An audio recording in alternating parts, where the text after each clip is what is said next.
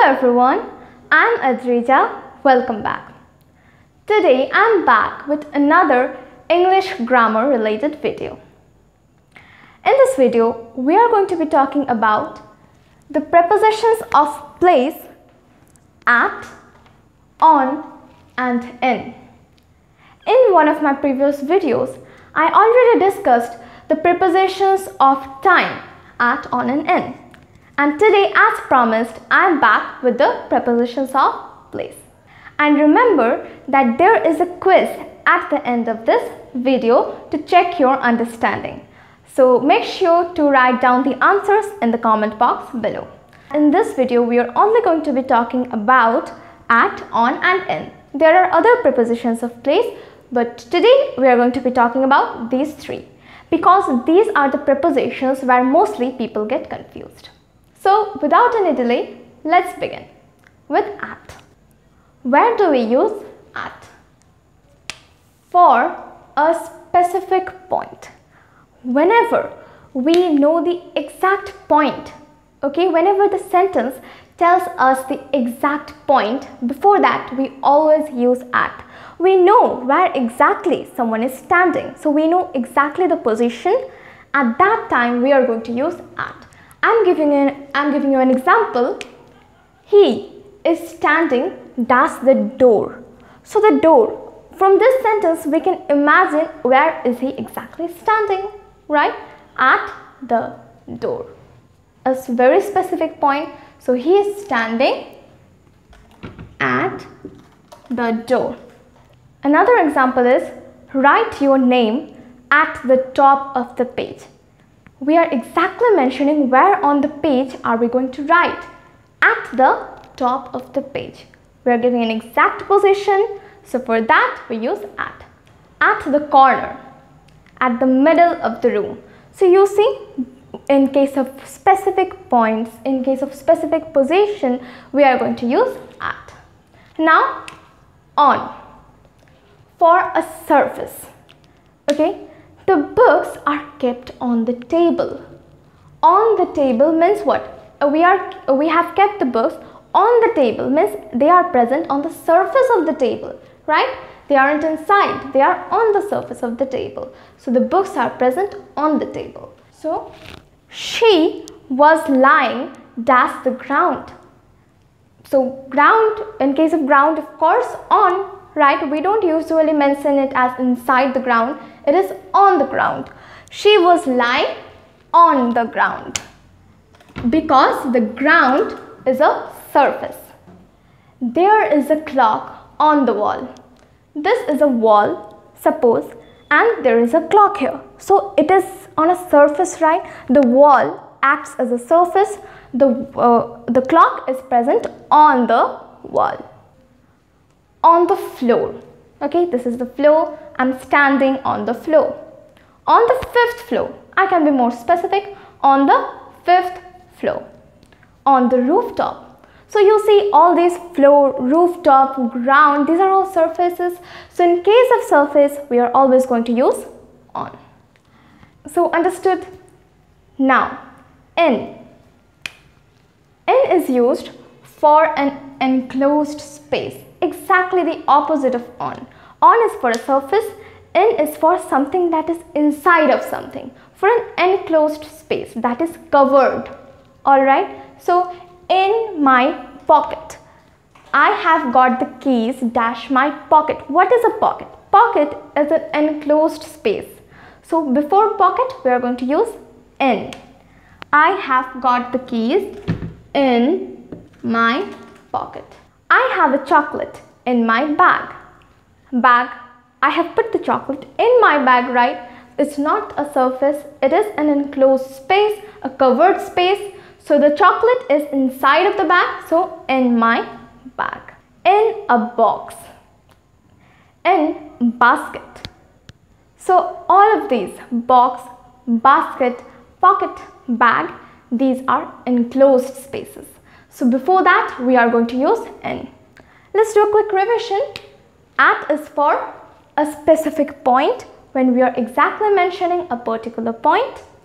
On is for a surface, okay, on the surface, on the ground. And in is for a covered space, an enclosed space, okay, in my bag. So here we learnt about using in, on and at for a position, right? But what about location?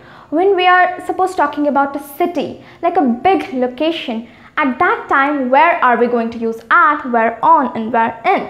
So let us learn more about that. Now, we can also use at, on and in to describe the location of a person or an object. So, where do we use at?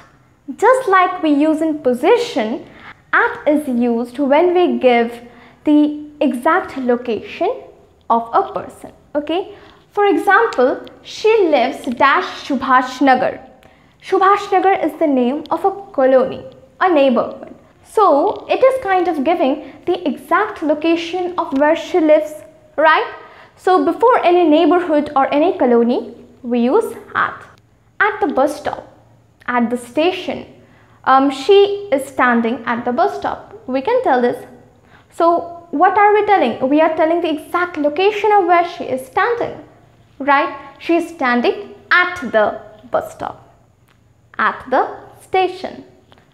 So, she lives at Subhash Nagar. Okay. Now, on. On is used when we are not so specific about the location. It is mostly used before roads, streets, alright. So, it is not as specific as at. So, take a look at this example. He lives dash Mission Road. So, Mission Road is what? A name of a road, and Mission Road is a long road. So, we aren't mentioning where he exactly lives. We are just telling that he lives on Mission Road, right? So, on. Now, here is the thing, like suppose instead of Mission Road, it is written as 95 Mission Road. Before that, we are going to use at. Why? Because 95 Mission Road, we are exactly telling the name, right? 95 Mission Road. This is more specific than Mission Road. So before Mission Road, we are going to use on, and before 95 Mission Road, we are going to use at. Okay. Now in. We use in before cities, countries, states. Okay. When we are talking about a large area. Okay. Alice lives dash Bangalore. We don't know where he lives in Bangalore. We just know that Alex lives in Bangalore. Okay. Bangalore is the name of a city. So before any city, we are going to use in.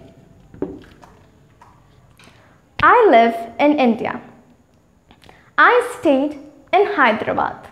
So this was where we use at, on and in when we have to tell about a location.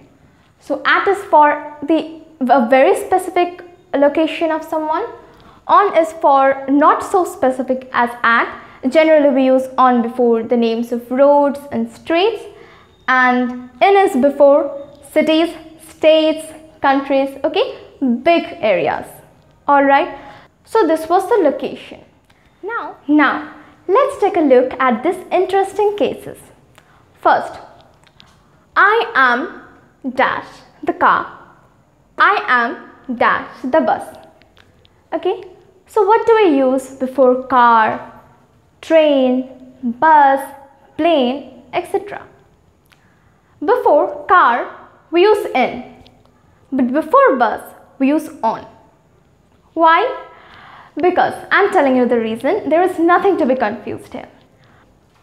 So basically, we use on when we define a large space where you can walk. Okay, so on a bus, on a train, on a plane, these are large spaces where you can even walk. So here we use on. But when we cannot move a lot, when it is a really small space, then we use in the car, in a taxi, in the helicopter. Okay, why do we use in before helicopter? Because helicopter is a very enclosed space. It is a small space and we cannot walk in the helicopter. So in the car, in the taxi, in the helicopter, but on the bus, on the train, on the plane. Okay, now I am in the car, but I am on the bus. Clear? So this is a very interesting case. Now the next one. Are you dash home? Now remember, before home, school, university, office, we use at. Are you at home? Are you at school? Are you at college? Are you at office? Okay, remember this.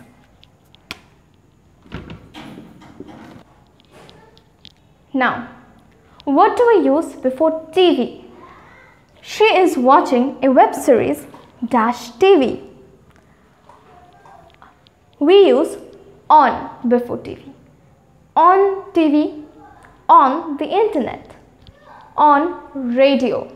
Okay, remember, before TV we always use on.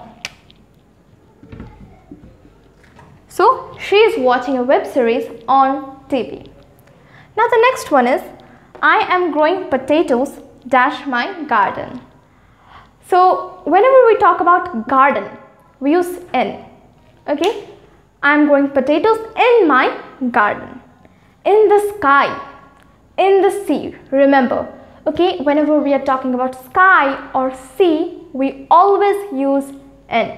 Okay, there are so many birds in the sky. There are so many fishes in the sea. So, in my garden.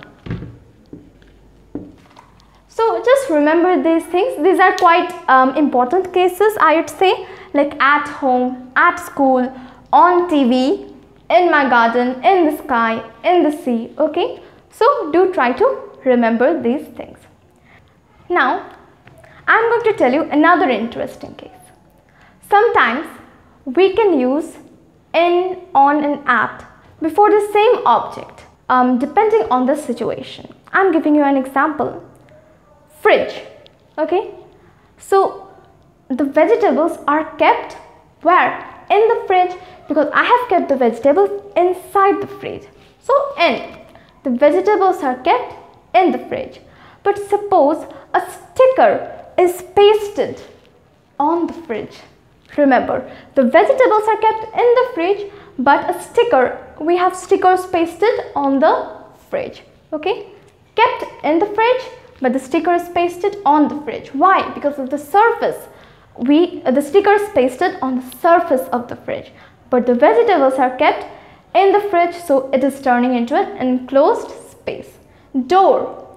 He is standing at the door, as we took the first example, okay, to describe his exact position. But I can also say that a sticker is pasted on the door. Here the door is acting as a surface. Okay, so remember, we can use these in, on and at depending upon the situation before the same object. So this was an interesting case. Now over here we have completed the prepositions of place, at, on and in. Now is the time for the quiz video and to check your understanding. So this is the quiz. Now you're going to pause the video and solve this quiz and write your score in the comment box below. Okay, so pause the video. I hope you have completed it. Now let's discuss. I am dash a train right now. What did I say? A train is a big area we can walk, so before that we use on.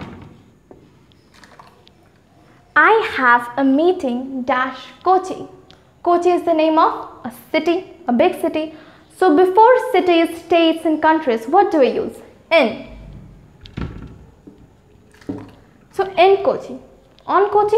No. At Kochi? No. It will be in Kochi.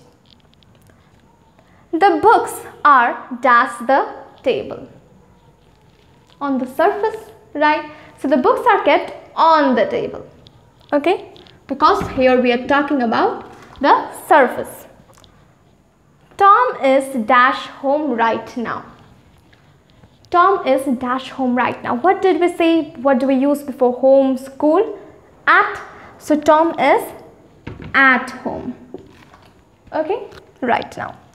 There were no clouds dash the sky. Before sky or sea, we use in always. Okay, remember this. There were no clouds in the sky. He stood dash the center of the stage.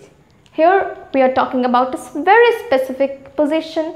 Where did he stand? At the center of the stage. The exact position. So before that, what do I use? At. He stood at the center of the stage. So these are the answers. With this, we have completed with the prepositions of place, at, on and in. I hope you understood this, and if you have any doubts, then make sure to write it down in the comment box below. I'd be happy to help. If you have any other suggestions, then also don't forget to write it down in the comment box below. If you like this video, click on the like button and subscribe for more such videos. I promise that I would be back with an English grammar related video soon. Bye.